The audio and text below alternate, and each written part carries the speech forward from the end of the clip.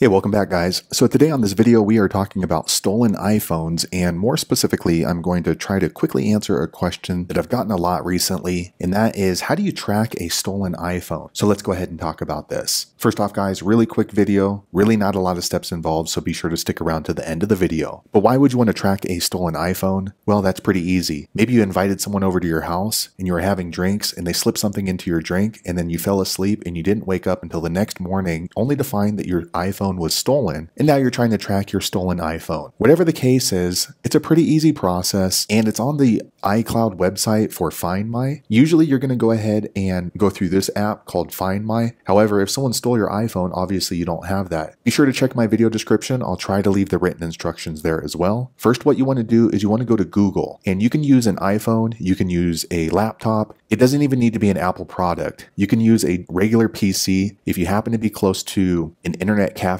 or something like that, ask somebody to use their computer right away. So let me switch on over to my browser now. Okay guys, I went ahead and switched over to Google. First thing what you want to do is type in Google search Find My iPhone. Okay, I just typed in Find My iPhone, and make sure you verify the website you're going to. You don't want to go to a fraud website. So this one is real because it's iCloud.com, or you can go to this one, apple.com. Generally, I'll log in through iCloud. So let me click on this top one, iCloud.com, Find My iPhone. Okay, so you're probably using someone else's phone or their computer, so you're going to need to remember your Apple ID and your password. Usually your Apple ID is going to be your email address. I've never seen an Apple ID that wasn't an email address, so I'm going to enter my email address now. Okay, so I entered my email address. They are asking for your password, so you do need to remember that. If you don't remember your password for some reason, go through this function and you will need to recover your password from Apple. Don't send any messages to your phone number because they've stolen your iPhone, so you don't want anything going to that phone. So I entered my password in right here, and I'm going to click continue. Okay, so I went ahead and logged in, and then you're going to see a map of your devices, including your stolen iPhone, if that person has the phone on. Unfortunately, a lot of times they're going to turn the phone off, so you're not going to be able to track it. However, you can still go into your iPhone that was stolen, and then you can go ahead and make changes and lock it. But if you're simply looking to track a stolen iPhone, you can zoom around on this map, and it's going to show you the most recent location of your stolen iPhone. That is, unless you set your phone up to keep pinging the location even if the battery has been turned off. Now, if you want more details about that particular stolen iPhone, just click on the name of the phone. So for example, mine is named Penguin. Okay, so I zoomed in and I can see my phone named Penguin. And then if you're just tracking your stolen phone, you want to be sure to put it into lost mode immediately. But once again, I want to reiterate that if you are looking to track a stolen iPhone, you don't need to track it on an Apple device. You can use someone's computer, you can use your friend's phone, even if it's a Google phone or something else. So there you have it guys. If you're looking for information on how to track a stolen iPhone, that's the easiest way I know how to do it. If you know an easier way, be sure to leave a comment below. Let the rest of us know how you did it. Hopefully you found that video useful. If so, click thumbs up, or maybe consider subscribing to my channel, and I hope to see you on the next video. Thanks again for watching.